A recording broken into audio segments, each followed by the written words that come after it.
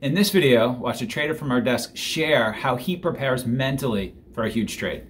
Hi, I'm Mike Bellafiore, co-founder of SMB Capital, and we're a proprietary trading firm located in Midtown Manhattan. During COVID-19, unfortunately, all of us are trading remotely. I'm also the author of the trading classic, One Good Trade, and the playbook. In this video, we're going to share in step-by-step detail how to find the bottom in a stock or a sector. Specifically, we're going to take a look at Carnival Cruise Lines, but pay special attention to how one of our firm traders prepares mentally to make a huge trade.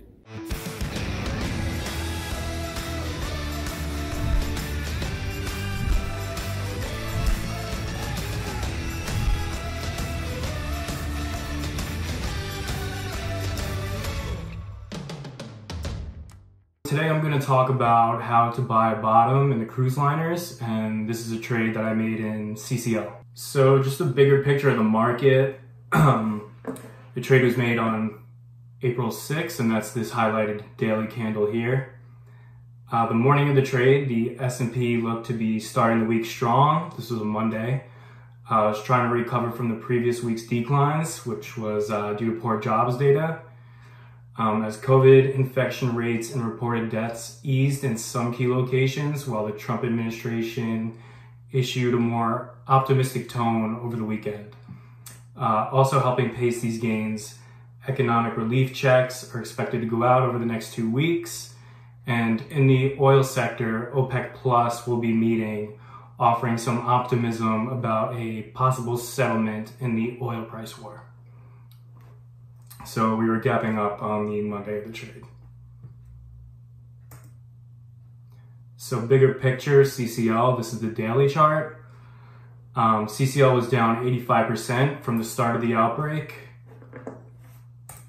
From the start of the outbreak to the time of this trade, before finding support at 8 and double triple bottom.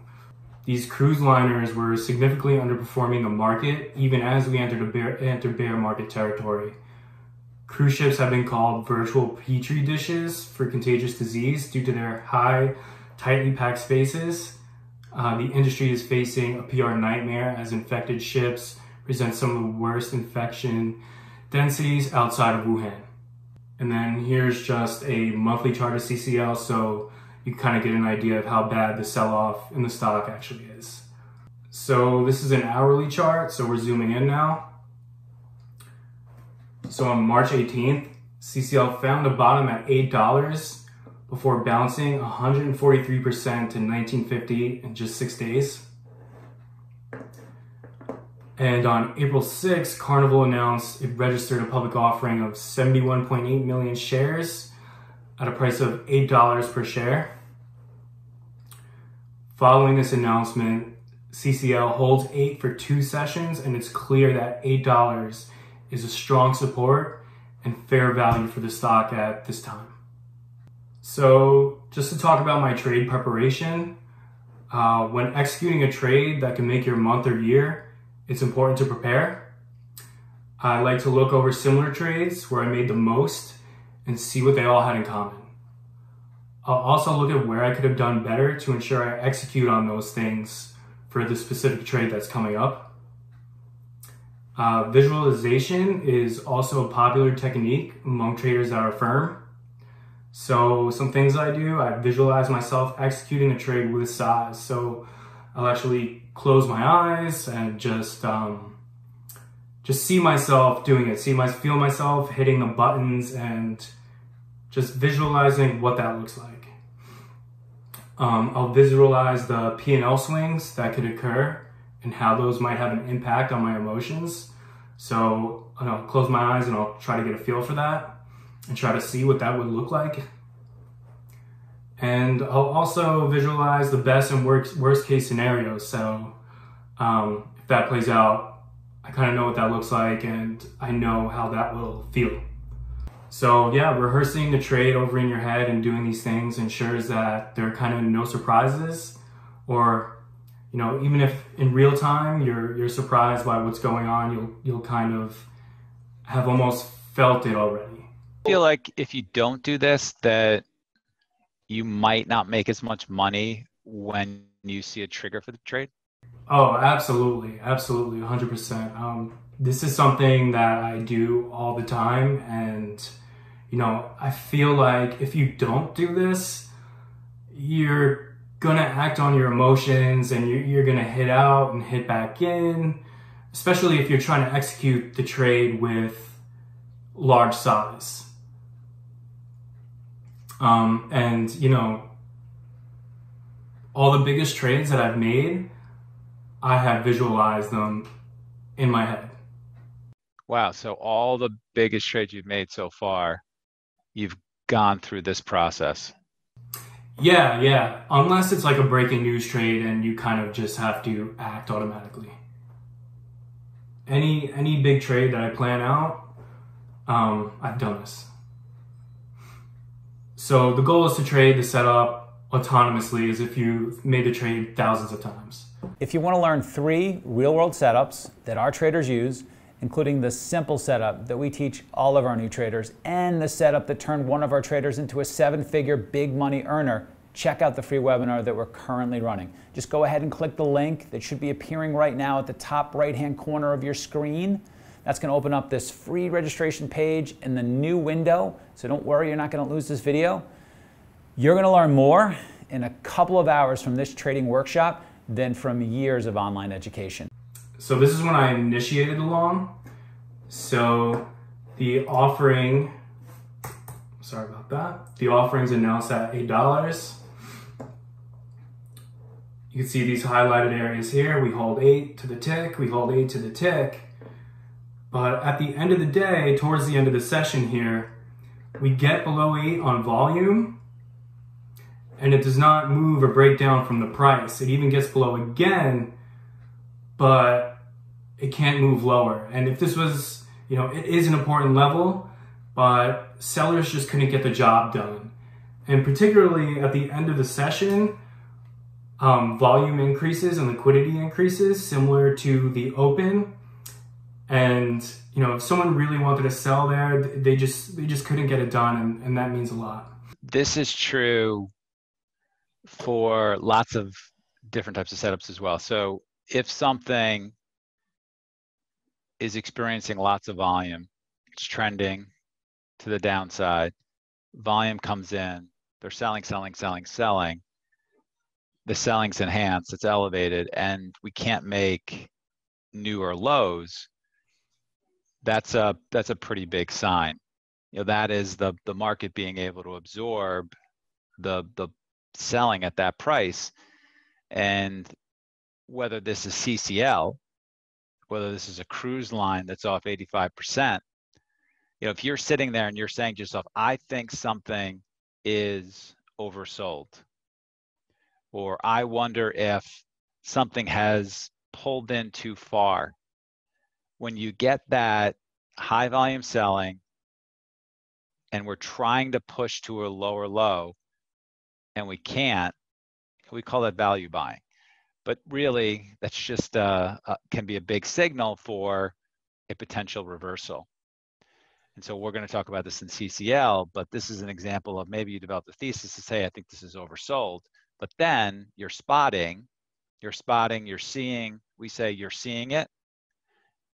You're seeing that there's a pattern now based on the price action that you can trade off of, which is, let me buy this, I'll hit it up below the lows, and let me give it a go to the upside for whether that's a reversal trade or whether that's, just a quick scalp to the upside. But you're seeing it now, right? Price action is, you're getting a setup and price action that you can trade off of other than just your thesis. Yeah, absolutely. And, the offering was announced at $8 and we saw the stock bounce, just a week back from this trade, 143% from this level. It's an important level and it's back at this level and there's a catalyst at this level.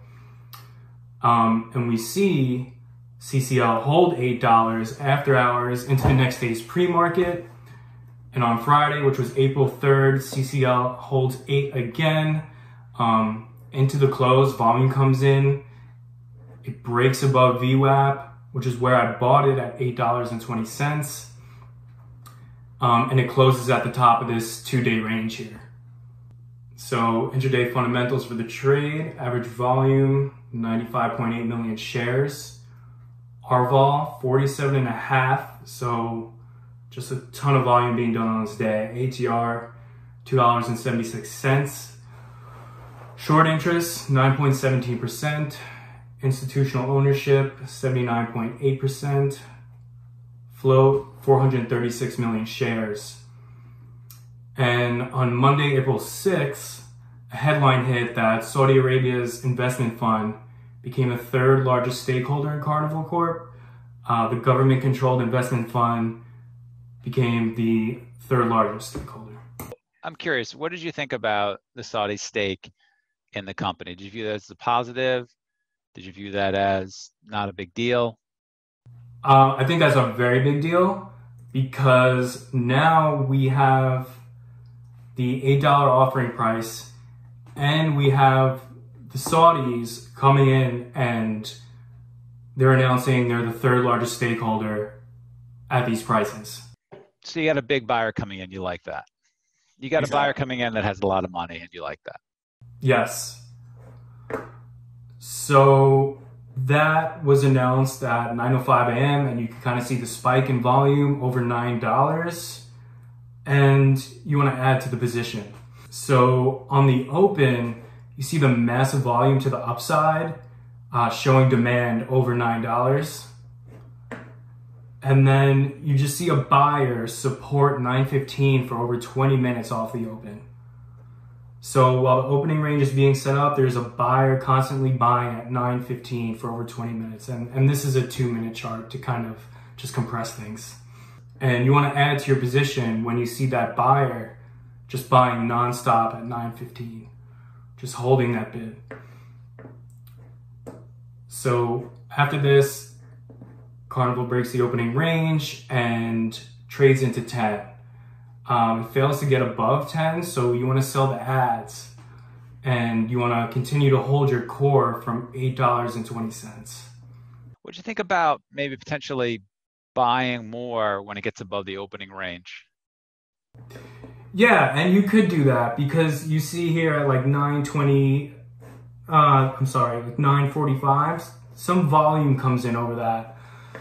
But you can kind of see that it kind of trades right back down here, but it does hold VWAP, which is a great sign. And even if you do add, and it doesn't break up right away and it holds VWAP, you just know that your risk is to below 915 because it's such a strong level.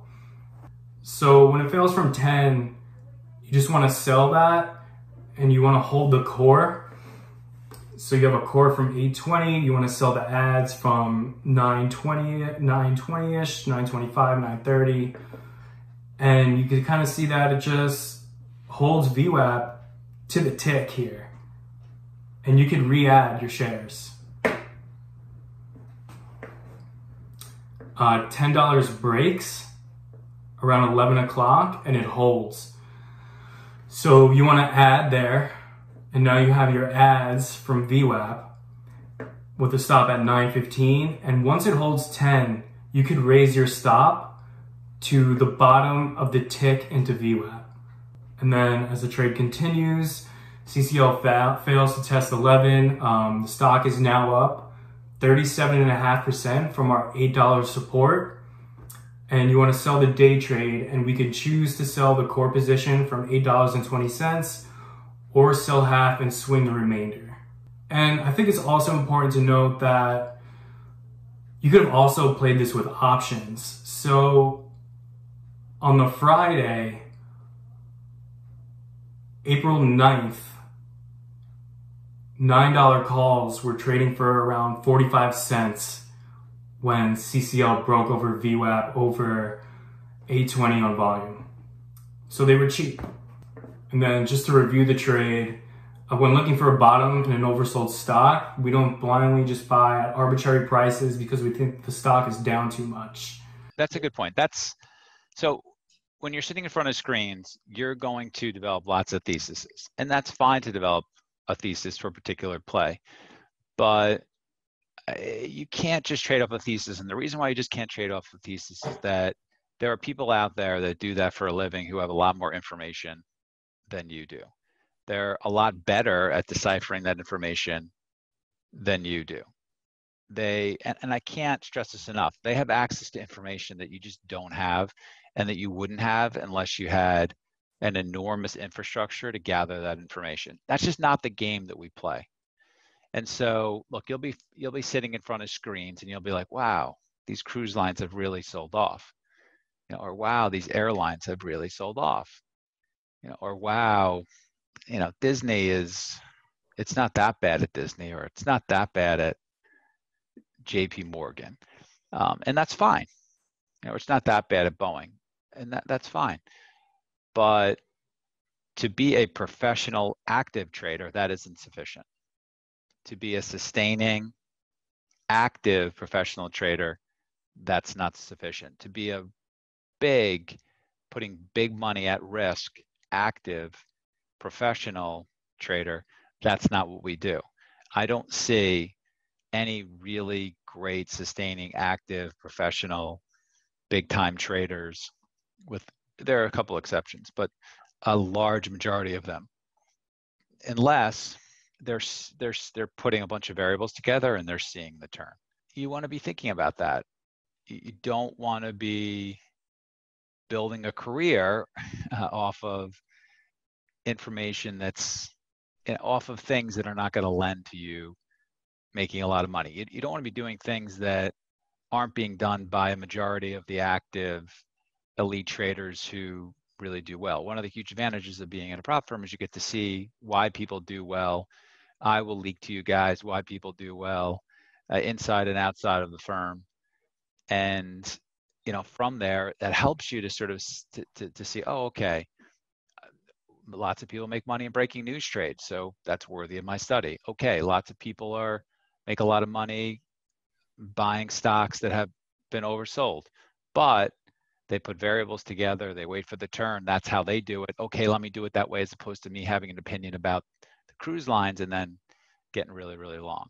So that's a hugely important point for developing traders, which is don't just buy things down because you think they're oversold. Don't short things that you think are up too much just because you think it's up too much. You got to put other things together for it. For instance, there are lots of people who thought Tesla was up too much when it was getting near $400. I think you remember that not too long ago, and then it went up, it went up more than twice that. That's just not the way to make professional trades. Continue, sir. Yeah, and just to go with that, this was one of those trades where the $8 price level had multiple catalysts to go along with it.